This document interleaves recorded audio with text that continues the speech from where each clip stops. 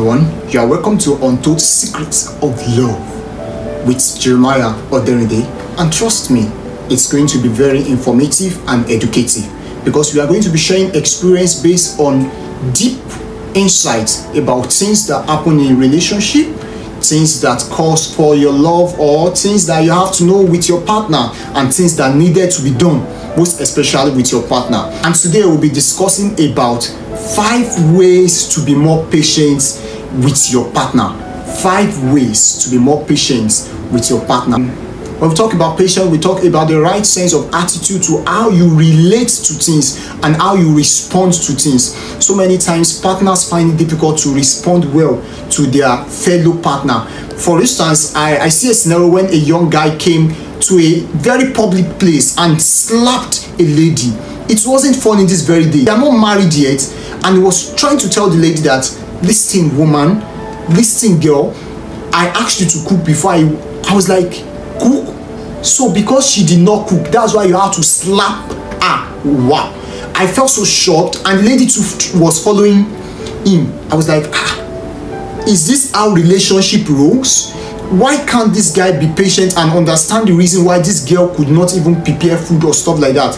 They are not married, for goodness sake. These are things we'll be checking into. Why do we need to be patient? I've seen a scenario where a man will beat his wife in the house. There's a scenario where a man will shout at his wife publicly. I'm not saying this is responsive to only man. No. You know, I'm also a guy. I'm a man too as well. Yeah. So female too as well also do the same to guys. Patience can be bitter, but the fruit thereof is sweet. This will lead me to the 5 ways in which you can be more patient with your partner. Number 1, you need to study and listen to your partner. So many people does not have listening here. That was why God did not give us 2 mouths. He gave us 2 ears so that we can listen very well to our partner, know their acts, know the acts of your partner to you, and you as well can know the acts of your partner to yourself. By the time you are able to listen well to your partner and study your partner, you then know the main character in her or in him. When you are able to discover that, then you work together to fine-tune your purpose. Now, when you are able to listen more to your partner, that you are not too busy or carried away with what you do around you, probably your office or whatsoever, you discover that you get more attention. Are you getting me? From your partner, you give yourself attention and you get to know yourself better. The number 2 ways, which is very important as well, is minimizing distraction. And this will take me to a story of a young man. I met one of his content online. This man is into businesses. He traveled around the country, and one day he was in an hotel just getting back, and he decided that, okay, let me call my wife. But while calling his wife, after freshening up, this young man put in for football game. You know, PES now, we love playing PES. So this guy, I love playing PES. That's why I said PES. That was the game he was playing, then I love it too. So he put him on and he was playing the game. But unfortunately, while he was playing the game, he was also speaking with his wife. And his wife was like, I can't understand what you are saying. What are you doing? He said, he's trying to silence the sound of the game so that the wife will not hear. But unfortunately, the wife busted out. What's the meaning of this? Can't you just attend to me first before you do all that things? Now, can you see that women love attention? Women love attention. They don't like to jeopardize with anything called attention. It is very important that you give them attention. At the same time, women, give your man attention. We need it. The 2 parties need attention. So minimize distraction. Then thirdly, it is self-control. See, this is very important. See, we've got to see, we men, we have ego. Accept it. We have it. And we love making use of it very, very well. And this brings me to a scenario whereby a man has a very stressful and hectic day, and unfortunately getting home, your wife did not do what you are expecting of her that she should have done. You know how you feel angry. As at that spot, learn to control yourself.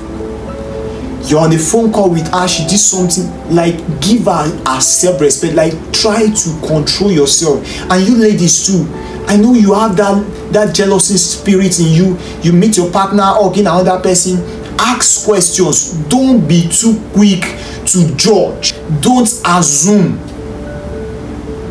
That's the fourth point. Don't assume. Never assume that this is how you ask questions. This is how patience take place. This is how you can maximize your patience. This is how the spirit of patience can dwell. It is one of the fruit of the spirit. This is how you can make it useful. This is how you can utilize it. What did I say? Have patience. And the fifth point is build your love. See, this is a very systemic way that majority did not know how to build it. Even though I myself, personally speaking, I didn't take this into action for a while, but later I discovered that I need to build this love. If you don't build this love, then you cannot get to know anything that is happening. Appreciate her. Just a phone call. Hello, sweetheart. Trust you are doing good. How is work? I am just checking up on you. That only can give her joy. See, the kind of meal you will meet on the table that day will be different. Appreciate them. Sometimes just give them surprise hangouts. Hello, where are you now? You are less busy. All right, let's meet at so place. Let's have an hangout. Appreciate them. It's not until when you buy them a new car. No. It is not until when you build them house. No. Singles that you are in courtship. It's not until when you give them the biggest thing. No. That is not how to do it. It is just a biscuit, chocolate biscuit that you can give her. Give her. Oh, so many people did Valentine. Yes, good. What do you give her for the VA? They say, hey, hello, happy VA. Do you present? If it's just something of 1,000 naira, do you give her? So all these things are things you need to do to build the love, to build the communication, to build the interference, so that it can be stick. The scripture says, can two work together except they agree? If both of you did not come together to submit and learn from each other, your relationship will remain unhealthy. So for you to have an healthy relationship, please allow the spirit of patience to dominate in your relationship. The foundation is still now. Don't wait until when you become a single mother. Don't wait until when you become a single father. You can work together now and build that home. If you discover that both of you can't build it alone, you can go ahead to see a pastor that knows more than you and spiritually guided, or go to a love therapist and they will counsel you on how to build your home. Thank you very much for watching. Thank you for listening. Thank you for staying tuned. Just do well to what? Click on the subscribe button.